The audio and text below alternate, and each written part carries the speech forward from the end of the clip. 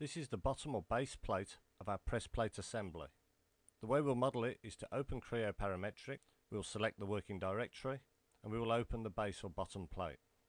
The part will open with the 4 holes already in the corners, the chamfers and the rounds on the corners. We will then come in and put some of the other features onto it. We will start with the centre hole, which is a simple 9.2mm hole straight the way through the part. We'll create one slot and then mirror it around a centre reference plane. We'll then come back in and do the 4 counterbored holes. The way we'll do this is to do an extrude straight the way through the part to allow space for the thread, and then we'll come back in and do a separate extrude for the counterbore to allow space for the cap head screw. Start Creo Parametric.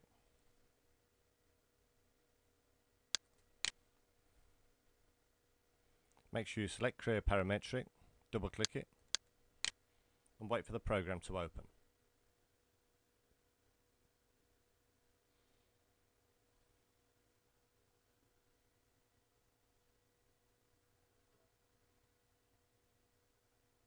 Maximize the page up and select the working directory. Your press plate folder will probably be stored under the folder tree and then into the shared area. My folder stored on the desktop. Select press plate. This is an extra folder I've got in here just for doing this video editing, and just say OK to it. Once you've clicked on OK, you should be able to see that you've successfully changed the working directory. Let's go and open our base or bottom plate. Open. Select the plate and say open. Note that we are working inside the part called base plate or bottom plate, and it has all the features that we created previously. Let's start by putting our centre hole into the part. I'm going to go to extrude, wait for the dashboard to change, select the top surface. Make sure you select the surface and not the datum plane. The whole surface should turn green. Left click onto it. I can rotate the view by using my sketch view. And because we created our part using our centre rectangle, I have the reference lines, or the intersection of the reference lines, in the centre of the part. This is where I want to put the first hole. I'm going to go to my circle command, select it, bring it down, let it snap to the intersection of the 2 reference planes. Left click once, move the cursor out, left click again. Note I have no dimensions until I click onto the select arrow. And now I only have 1 dimension because the circle is constrained by the intersection of the 2 reference planes. I can give the part a diameter of 9.2mm. Enter. Turn your view back to isometric, go to AB, click onto it, scroll down, isometric or trimetric. Click on the green tick to accept it to take us back into the 3D environment. Again, Creo thinks we want to do a protrusion. I'm going to change the direction of the extrude, clicking onto the double-headed arrow. As before, Creo should understand we want to remove material. For good modelling practice, we're going to change the extrude to go all the way through the part. Click onto the drop-down browser arrow and select this icon here. Doing this takes away the value of the extrude and therefore doesn't present any strange dimensions inside an engineering drawing. Left click on the green tick to accept it. Click away in space. Now go and put the slotted hole in. I'm going to do this in the same way. Click onto extrude, select the top surface, click onto sketch view. The slotted hole runs between one of the sides with a chamfer and a radius on it. I'm going to draw 2 circles, starting somewhere up here. Left click once, bring the circle down, and left click again to complete it. I'm then going to come back up. Note I get my green line to show me that the holes are at the same height bring it across to the other side, somewhere here, left click once to start the circle, and it will snap to giving me the same radius. Left click again. I can then join the two circles using my line command. Select line, bring it down, it should snap to being on the highest point of the circle. Left click once, bring it across, and it will snap again to being on the highest point of the other circle. Left click again. Move the cursor into space and middle mouse. This cancels the command. I can draw the bottom side of the slot on by coming down, select the underside this time of the circle, left click once, bring the cursor across, and again it will snap again, showing that it's tangent. Left click again. Bring the cursor away and middle mouse. You'll note I'm still in the line command. To come out of the line command and go into select, I can just press on the wheel again. We can now go and put a center line on to make the two circles symmetric. Select center line, come down to the vertical reference plane and let it snap. Left click once to start the center line and bring the cursor round and down until it snaps to being vertically down. Left click again. We can then go to the symmetric icon, select it, and I can now tell it that I want the center of this circle, left click, and the center of this circle, left click, to be symmetric around this vertical center line. Left click. We can then come and trim back the circle by going to our delete segment command, select it, and select the inside of this circle and the inside of this circle. Either middle mouse to cancel the delete segment command or go to the select arrow. It's exactly the same. You can see I've got here a dimension that gives me a distance between the center of the circle and the vertical reference line. I'm going to go and overrule that by putting a new dimension in. So I'm going to go to my normal command, select it. I'm going to hover over the center of this circle, left click once. I'm going to hover over the center of this circle, left click once. Move the cursor into space and then press on the wheel or middle mouse. This gives me a new dimension, which is meant to be 35 millimeters. Enter. I can then create a new dimension to give them the height of the slot between this center point of the circle and this reference line here. Make sure you're still in the normal dimension command. Select the center of the circle, left click once. Select the horizontal reference line, left click once. Move the cursor into space and then middle mouse. This distance again should be 35. The two slots should have a distance between them of 70. Click away in space to deselect it. We now want to go back to the select command so we can come and change this value here. Go to select, hover over the value. This is the radius of the circle. Double click the value and change it to be 4.1.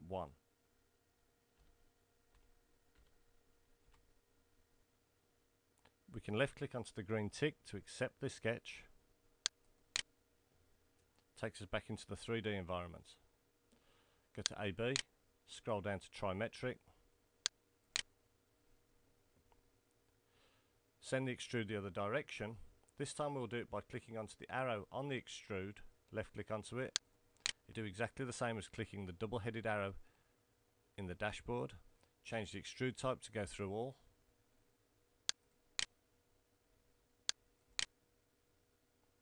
Green tick to accept it. Click away in space to deselect it. Rotate the part over. I said we want to mirror this extrude onto the other side. You'll notice the mirror command is greyed out until the extrude is selected. Hover over extrude 4. Left click onto it. Go to mirror, which is now active. Select it. And then select the datum plane that runs across the part. In this case, the front one. Left click onto it. Green tick to accept it. Click away in space. Now you can rotate the part again to see what you've created. Let's now put in the holes for the counterbore cap head screws. We'll do this by doing another extrude, so left click away in space to make sure nothing's selected first. Select extrude, select top surface. Spin onto sketch view, so you're looking directly down onto the model. We'll draw one circle and mirror it twice. Again, to do this I need to put some centre lines on, so I'm going to put two centre lines on, one horizontal and one vertical. Select centre line, come down to the horizontal reference line again, which it will snap to, left click once, let the centre line snap to being horizontal, left click again. Do the same in the vertical plane, left click once to let it snap, bring it down and round, let it snap again to being vertical. Go back to your select command to deselect the centre lines, and we can now come and put one circle in. Select circle, and I'm just going to bring the circle somewhere here. Left click once to start it, bring the cursor out, left click again. Either go to your select command to give us some dimensions, or press on the wheel, middle mouse. The diameter of the hole is 5.2 millimeters. Double click it.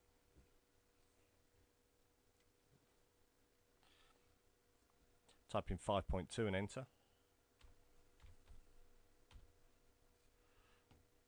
The holes will have a total distance between them of 70, so we need to put a value of 35.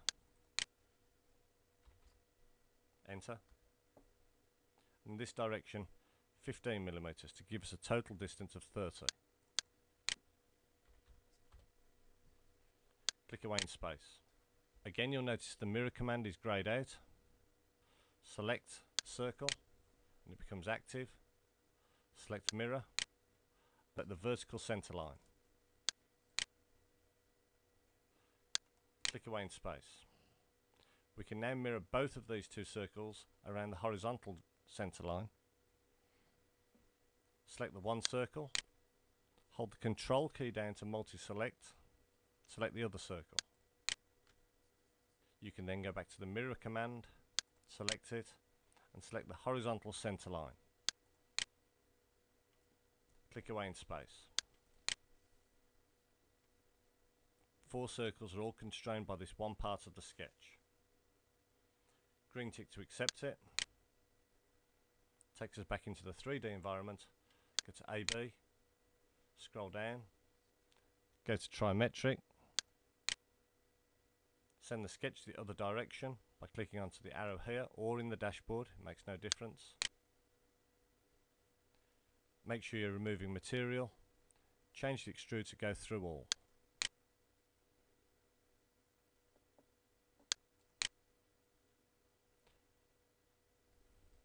Green tick to accept the extrude. Click away in space to deselect everything. Rotate the part over.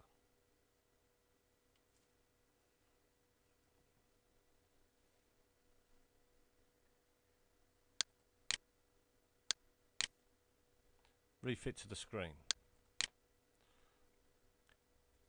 Let's now put the second extrude in on the holes for the counter bores to allow the cap head screws to sit below the surface.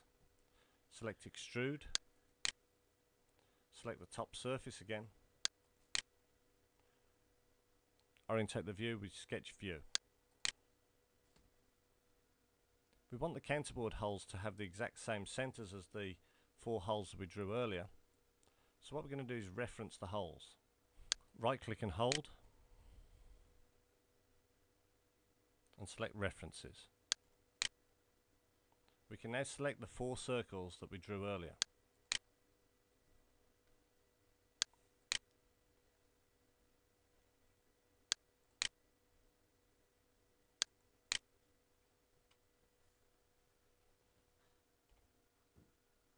Once we've selected the 4 circles, you can then close the reference box down. We can then go back to the circle command, and because we've referenced the circles, we should be able to snap to the centre of the circles. So when it snaps, left click once, bring the cursor out, and left click again to create a circle.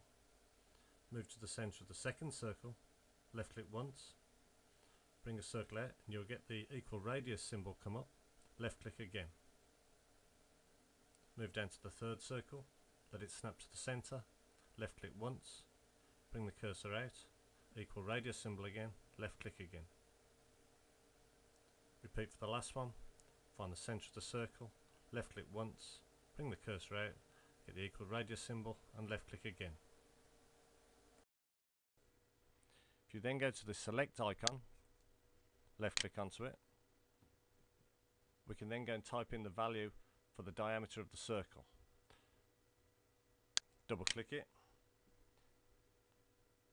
type in a value of 9. Should have a head size of approximately 8.5mm. This will give us a 0.25 either side of it. And notice when you click onto it, all the 4 circles change together. Let's turn the view back into being a trimetric, AB. Scroll down to trimetric. Select the green tick to take us back into the 3D environment. Let's change the direction of the extrude again. Let's do it in the dashboard this time. Tell it to go down below. Because there's already a hole there, Creo doesn't know what we want to do with it, so we just have to manually tell it we need to remove material this time.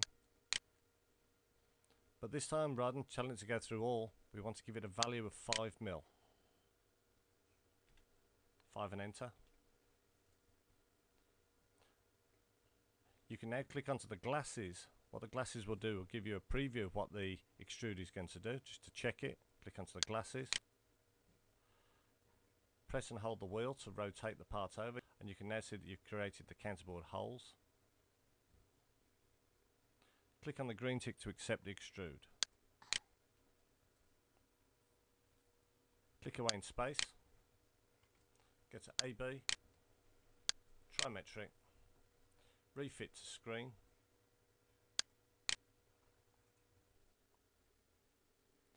Let's just save the part by clicking onto the save icon. Click save, and if necessary, click OK. This now completes the base plate.